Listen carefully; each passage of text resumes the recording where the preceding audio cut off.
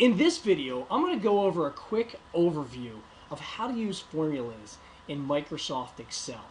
Now, one little tip here before we get started is if you ever want to expand the screen and make it bigger, I know I'm a little bit older, my eyesight's going, I like to make the screen a little bit bigger. If you head down to the lower right, hopefully that'll show it on the screen.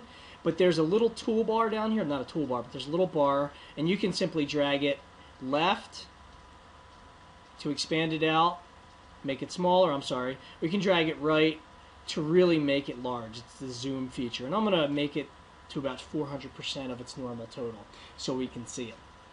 Okay, let's say that you had a store and you sold widgets. So I'm just going to type in a little sheet here. This is widget A. This is widget B. And these are Monday's totals, Tuesday's totals, and instead of typing all the days of the week, I'll just end it right here and we'll put in the total.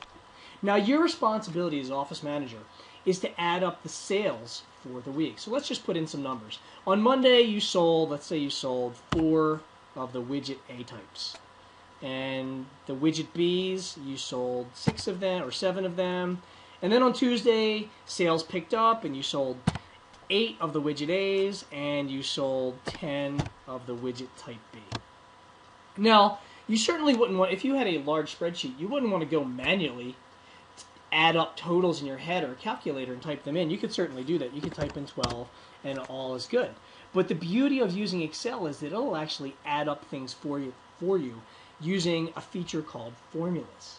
And the way you use a formula, you always must start with an equal sign. Whenever you type in equals, the equal sign, it's telling Excel, hey, I'm about to type in a formula.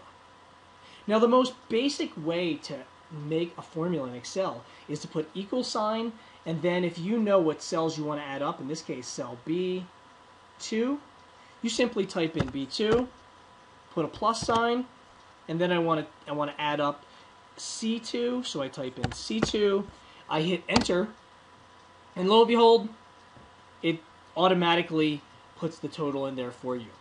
And one thing I want to show you is when you click on the active cell where there's a formula, if you go up here to the formula or the functions bar, you can actually see the formula behind it. You don't see the number 12, you see the formula behind it. And this is where you can make modifications. You can erase things, add things, whatever you might want to do. Now let's say that you want to add up 7 plus 10, Monday's widget B totals and Tuesday's widget B totals. Well, one thing you can certainly do is type in equal sign and you can manually type that in. But there's a better way to do this. There's something called the fill handle.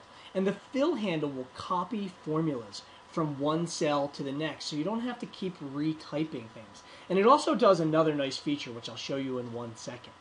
The fill handle can be found at the very lowermost right part of the active cell box. The active cell box is always the one that's outlined in black. And it's not, if you notice here, you normally, whenever you're over an active cell, you can see a large fat plus sign. Well, when you want to get the fill handle, you have to hover over the lowermost right part of the active box until you get this little skinny plus sign. And if you simply click on your mouse, you hold down your mouse and you drag it, watch what happens. See how the number 17 there? It automatically adds 7 plus 10. But let's go up to the formula bar and see what actually happened. It actually created the formula B3 plus C3. And the reason why that's critical for you to understand is in this particular one, in the first formula that we created, it's B2 plus C2. Whenever you use the fill handle and drag it down, it thinks that you don't want to use the same formula. You don't want to add up this cell and this cell to put it there. It thinks that you want to just logically add up this row and this cell in this row and then this cell. So it automatically adjusts the formula for you.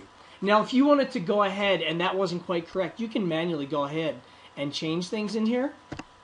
That's fine. But the fill handle will drag down formulas and actually do a quick adjusting for you, thinking that you want to add up the next row. It's a really neat feature in Microsoft Excel.